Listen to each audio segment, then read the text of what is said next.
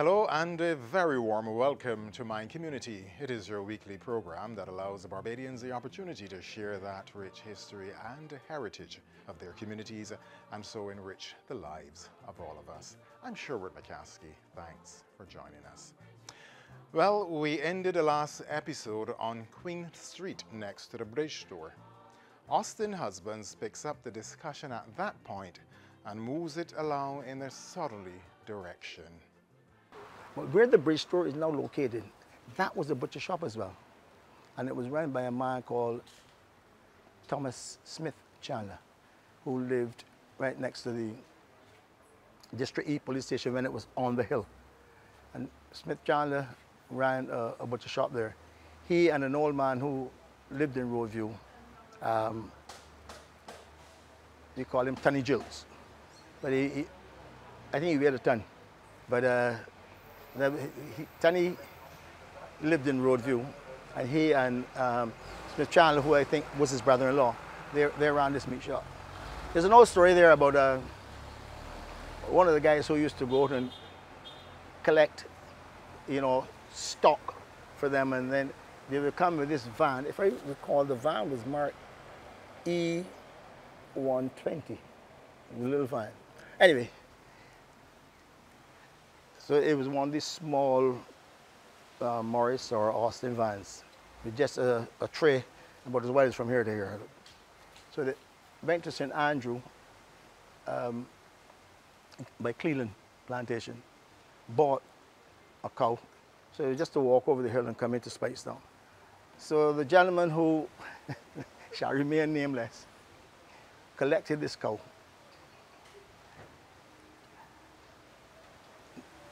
They didn't see him in an hour or 2 hours. They didn't see him in 4 hours to 6 hours. They didn't see him, so they drove up and went all through Boscobel, all around, driving around. Did not see him. Eventually, the next day, they drove, because they were worried now about what had happened to the cow that they bought. And my gentleman, well, they found it somewhere. There was no East Coast Road then. But they found it somewhere near Cattle Wash. So he said, well, it was grazing. And it was grazing and pulling. It was grazing and pulling. So he followed it. So they had to take the rope to the back of the van, right? And turn it around and drive slowly, right? While the cow took its time. So they got into Speightstown sometime late the next day. With this cow. And that was a joke that we had on. Let's call him Sonny. I'm not because he was a very good friend of my mother's as well. And very closely attached to St. Peter Parish Church as well. And I'll say it over with that, but that's a standing joke on Sonny. So that butcher shop there has now become the bridge store. Right next to the Fisherman's Pub. Of course, there was R&G Challoner, which is now the old Manning's building that we talk about. And there was a jetty off there for sugar. So the people that were connected to the BS&T group, they shipped their sugar from that jetty, which was on the seaside opposite Manning, and next door to where the bridge store now is.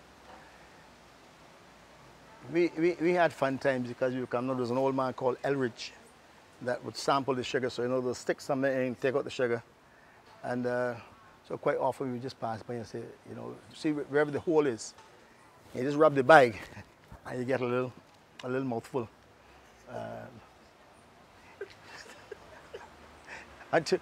You wait until Elridge goes on the other side. So, but he concentrated on sticking the bags of sugar and that was before the building of the Deepwater Harbor, of course, when that sugar stopped coming out. Then further across now,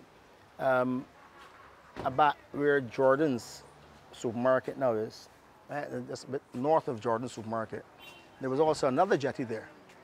That was used to ship the sugar that came from the people that were connected to the plantations group of companies, because remember there were two separate.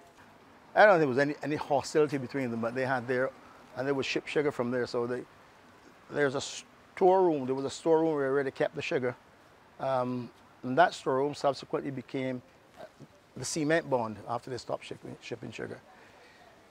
There's also the Prince Alfred Lane, which runs right around and comes up through by the old public library, and where the telephone exchange, the Spikestone Telephone Exchange started.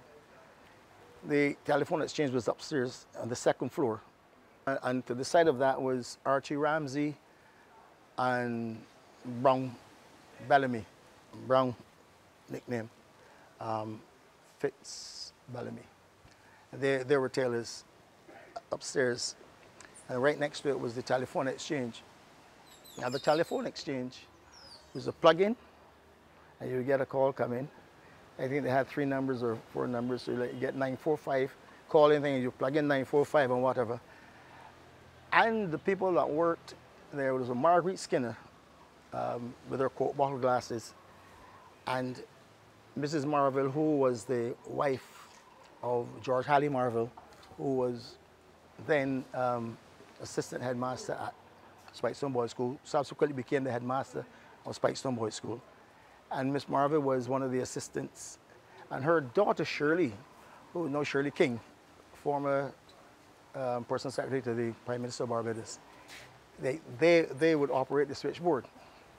Now, I'm not going to say who did this, but occasionally 2 little hard-eared children, or 3, would go and plug in and listen to people's conversation, because there was no privacy at the telephone exchange.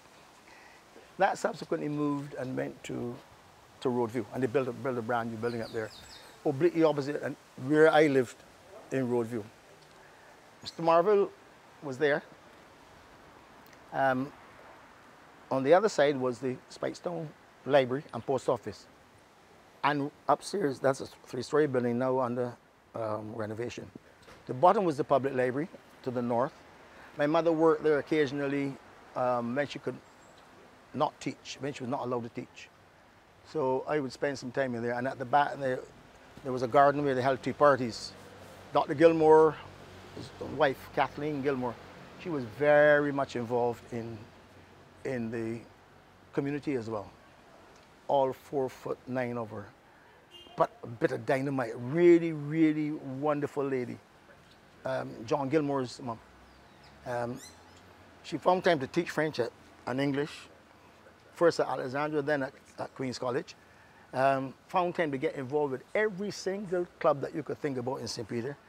And then taught dance and extra lessons. So I don't know where she found the time to sleep.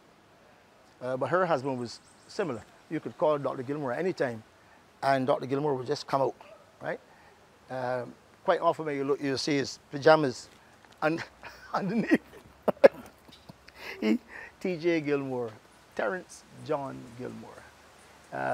There were 2 people that really gave a lot to the life of St. Peter. Then eventually he had his office upstairs, the old Noel Roach building. Noel Roach, another icon, another member of the Parochial Church Council, pharmacist, druggist, at the doctor shop, as they call it then. He was also a very generous individual.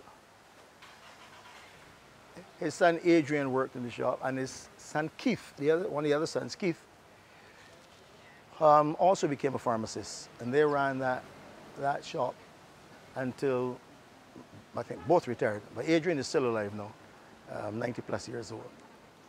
The joke I had with Adrian, because Adrian always had a joke to tell. Somebody walked in one day, one precocious person said, "Everybody's air conditioning the place. Man, Adrian, you gotta do something with this thing." Adrian said, "I lose all of my customers. Now, you know me, old people just come here that say that I can't take that thing." But all said without acrimony. Adrian was a storyteller, a real storyteller. A wannabe fisherman, Love fishing. I don't know how much he caught, but he just loved fishing. That was on that side, North Roach, next to RNG, what was RNG Challenger, became Manny Wilkerson and Challenger, then became Mannings. Now closed, now owned by somebody else. Right next door then was Barclays Bank. I did 7 years hard living in Barclays. From 1967. I always say that to them, you know, this is the only place I've ever worked. Because all the other things I've done, play music, water sports, I was getting paid to have fun. And the only place I had to work was at Barclays. When Barclays was demolished to make way for the new building, because it was one of those old things, looked like a shop with 3 front doors.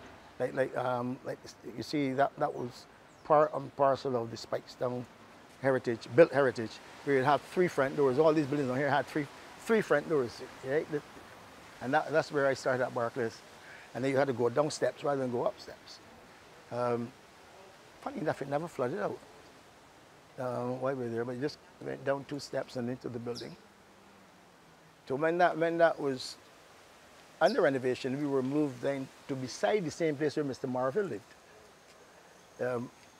That building was our temporary building for about a year.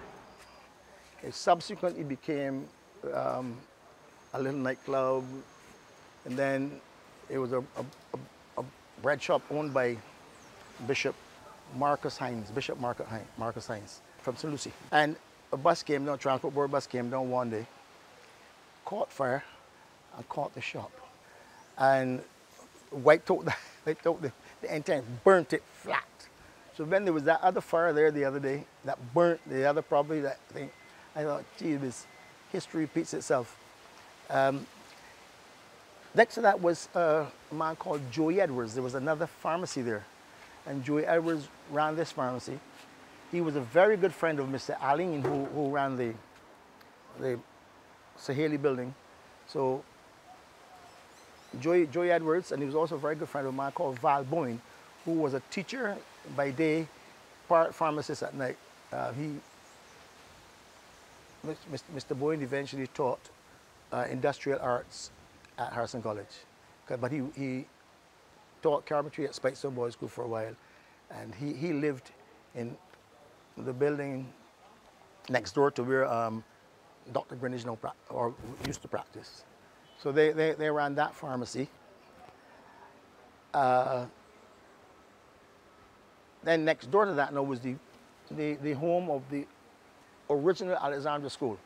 And Elmer Jordan eventually lived there. Elmer, who owned Elmer Supermarket, he lived there. The downstairs, he used that as a workshop, because Elmer was very much involved in pawn boat racing. So he would be in there on his machines at night after he came from the supermarket, and we would pass and chat with him and everything. He'd be in there making these boats and making all kinds of things. Right? He had the machinery, and he would just be in there working at night till whenever. Because come Sunday, you go to church, leave church, and you could find Elmer Jordan in the sea, right? With pawn boats. Right? His son Charles also was a skillful fellow. Charles played music. He started a band called the Silhouettes. Included people like Willie Carr, Bam Marshall, who is now passed. Willie, Bam, Chris St. John, playing bongos. Foster was the drummer, Willie. Robert Foster. And what Elmer would do sometimes for the community, he would bring the band down, set up a stage, and they would play for the community. You know, then obviously the snacket would benefit, but Elmer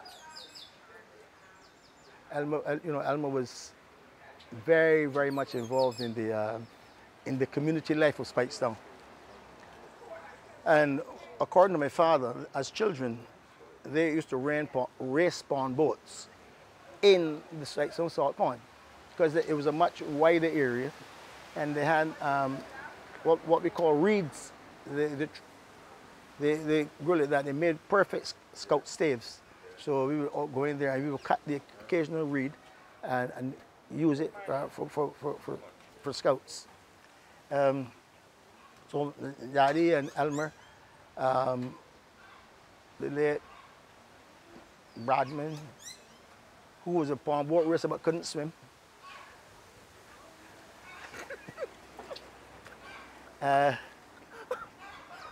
They were all, as boys, involved in this thing, very much involved in the pawn boat racing in Speightstown. This is Speightstown. Right? It's mixed up between 6 o'clock and 12 o'clock, but that doesn't matter. As we go farther south, there was the Colonnade, which subsequently became the Church of the Nazarene. At the Colonnade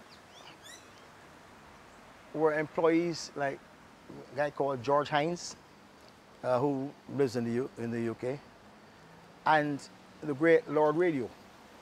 They worked at the Colonnade in Speightstown. Next to that was Barbados Hardware, where Nancy St. John from Ashton Hall and Patricia Rowe, whose father, Oliver, was one of the better known bus drivers from Speightstown. Now, where Oliver Rowe lived, those houses have now been moved, and they lived on the eastern side of Sand Street. Those houses have been moved to Church Street Gardens. On the other side of the road, north of Game Shop, right, which is there was Elise Pender's shop, and another set of houses going right down to where Hugo's restaurant now is. All that's there now is sand, and we've been trying to replant the beaches there, so that the sand will once again accrete. Now, all of those houses that were there on Sand Street, they all had a backyard, right, and a space behind the paling where they grew things. Only recently I was reflecting with one of my friends who now lives in Canada, Van Cleese, Rochester, and we were talking about what grew on there, because some people were doubting us. We were on Facebook chatting, and people were doubting us as where could these houses have been? And she then put up a photograph of where her house was. Now, I know that one of those houses down there had a little patch, and they grew a few pieces of sugar cane at the back of the yard. Was the rock that you now see there in Speightstown, right?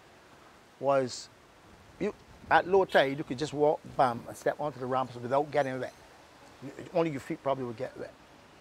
You got to swim to it now. So the erosion, but that erosion started sometime in the late 50s, early 60s. And then there are those who attributed all kinds of things to it, global warming, whatever, which we only not paying attention to. But those houses, people had to be recited, all of them.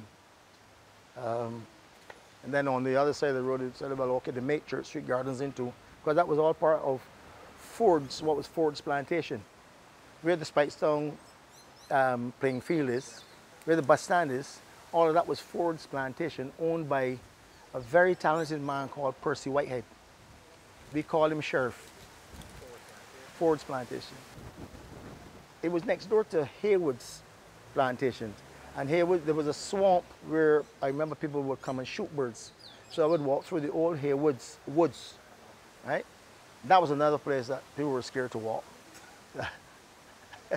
I remember trying to prove that I was big and bold and wanted. And I saw this hearse, right? And the guy slowed down. And I started to think twice. Anyway, I realized after what I think it was some chickens or something across the road, or sheep, because Whitehead kept sheep out there made in Fords.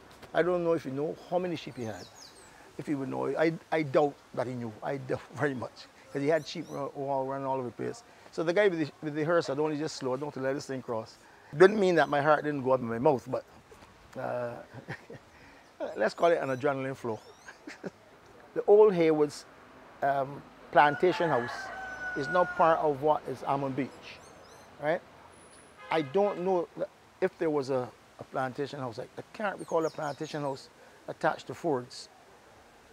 But I do know that farther up, sort of the middle of the Station Hill, out of the back, there was a Dr. T.L.E. Clark that lived out there.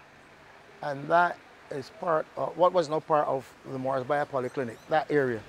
And I am not totally sure if that was a part of Ford's that was cut off or not. But I do recall when Mr. Whitehead owned the trees out there, because we would go out there. If you wanted dry coconuts, there were there plenty.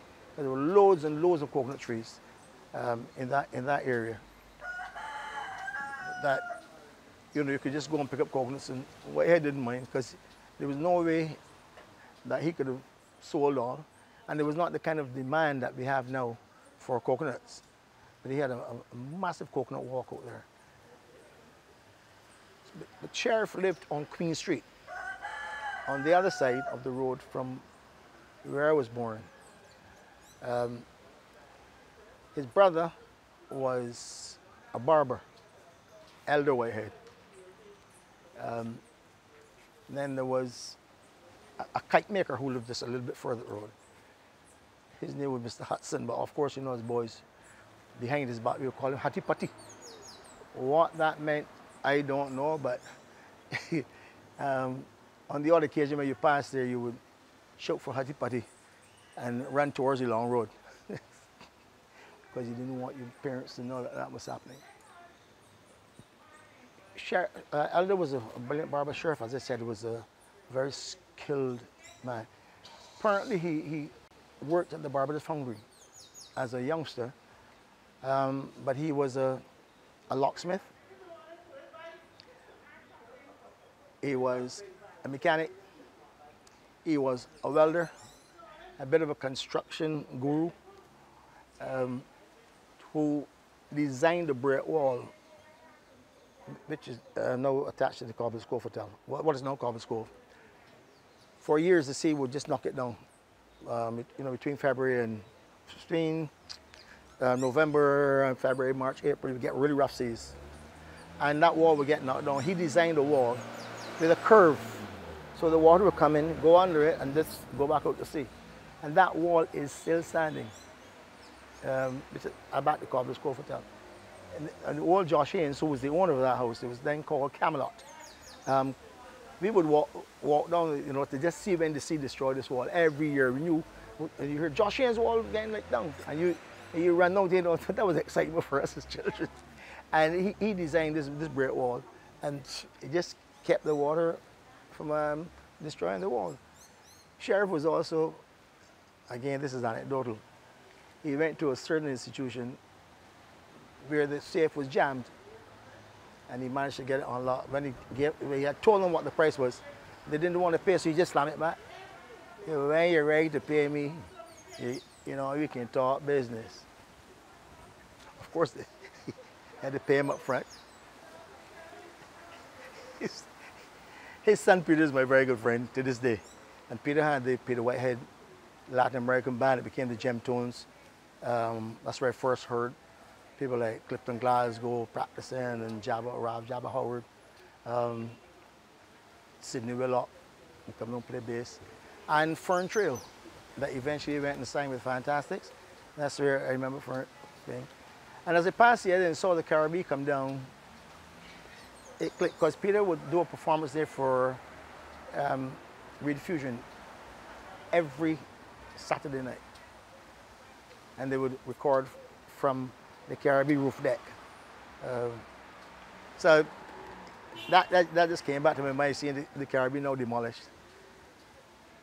So Sheriff's son, Peter, he had one of the bands. As a matter of fact, he was one of the people that encouraged us to set up our own band.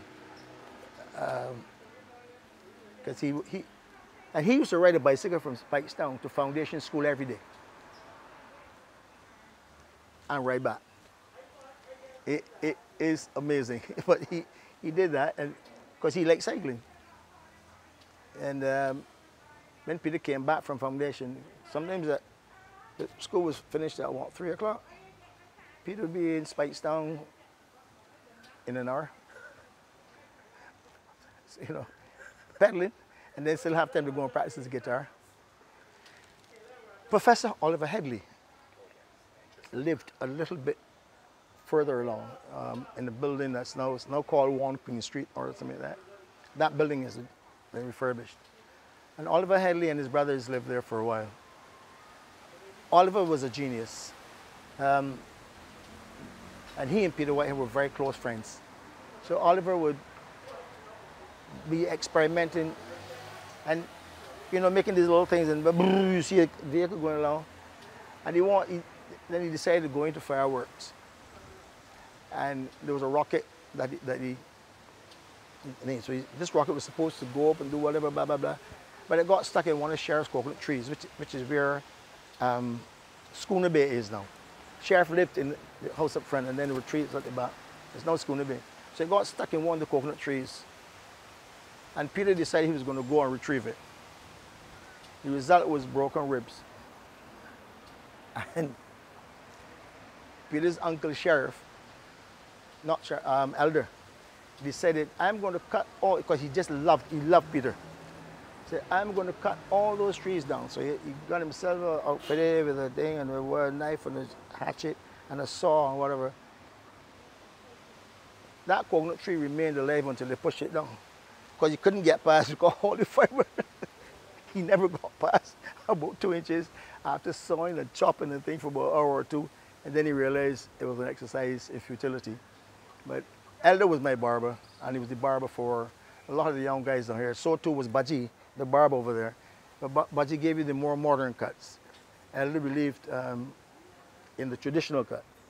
As a matter of fact, I know of a fella who wants me to say, listen, just a little bit off the sides, right? I want the top a little flat. Bring the muff up, and Elder said, yeah, okay. Don't wait here. Nobody tell me how to cut hair. But he was that type of a character. And but he, like I said, he loved to sing. Had a beautiful voice, very beautiful voice, Elder did. So, you know, you're not often they go to get a haircut. And those were the days of the machine that used, the manual machine and scissors. So he would be thinking, so occasionally what he would do is, and you would wake up, right? He would just push the machine in the hair and just give it a little yank backwards. He suddenly realized, I said, yeah, that's just you had to decide a little bit so I can finish this bit. But I mean, he did it, and he always found a way of, you know, polishing it up so you didn't feel aggrieved. There you have it. Life, as it were, in the community of Spikestown, St. Peter, as experienced by Austin husbands. I'm Sherwood McCaskey. This has been My Community.